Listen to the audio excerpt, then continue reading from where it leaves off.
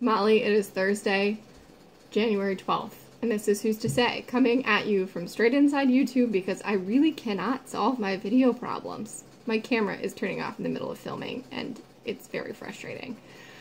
In your video, you discussed New Year's resolutions, and I thought that they were great.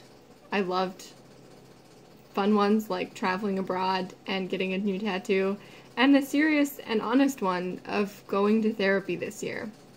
You mentioned in your video that it's something you've been wanting to do for a long time, and you and I have talked about it privately amongst ourselves several times over the years, and I just think that it's really incredible that you want to really commit to that this year, and that you also want to share it here on our channel with me and with our broader audience.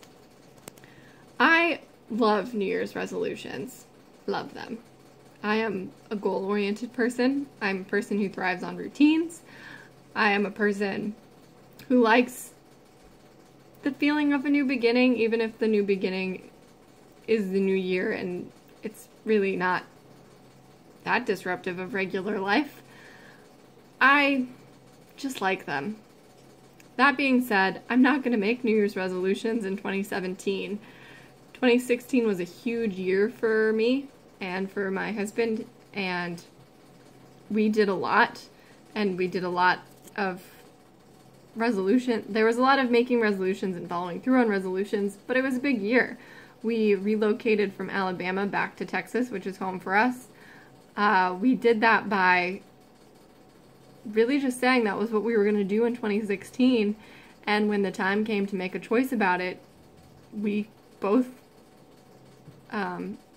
put in our notice at our jobs and made the plan to move back to Texas without much of anything in the way of new employment or, you know, a plan.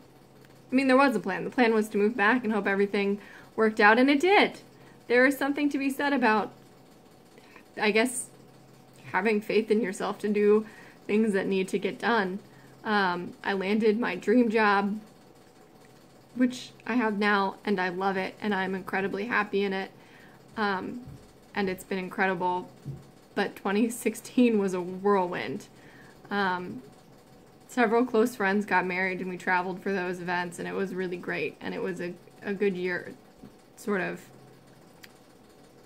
solidifying lifelong friendships, and we traveled abroad. We went to Sapporo, Japan, we went to Japan on our honeymoon when we got married, and we try to make it a point to go back to Japan every other year if we can, and so we went and spent a week in Sapporo in February, and for anyone who doesn't know, that's very far north and very cold. But that was incredible, and it was just a really big year for us. So in 2017, I am relaxing a little bit. This feels like the first year of my adulthood that not everything has to be planned. My adulthood so far has consisted of going to college and moving after I graduated and applying to grad schools and doing grad school and landing my first career job and moving back to Texas and landing kind of a dream career job, and it's just been a lot, and it's been great, but 2017 feels like a year that can kind of just calm down, frankly, and so I'm going to lean into that. That being said, I am going to pick a word of the year, which is something that Nicole of Writes Like a Girl blog does every year, and I felt particularly inspired by it this year. It seemed kind of in line with both relaxing but still doing something motivating in a new year. So I've decided that my word of the year is going to be intention. I want to live intentionally and do things intentionally and take on projects intentionally and not just sort of filling time. I want to get something out of all of these things and make choices with a clear intent. It's possible that there's been a background noise this entire video, and that is my refrigerator, and it's the loudest thing on the planet. So, yeah, 2017, I'm gonna just live it. I'm gonna try and not make huge... Well, I'm not going to say I'm not going to make huge life changes in 2017. I'm sure that I will.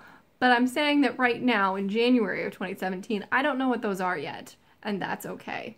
And the year will still go forward, and I will still be a person going forward and growing. And it should be good. So, can't wait to see what you have to say next Wednesday, Molly.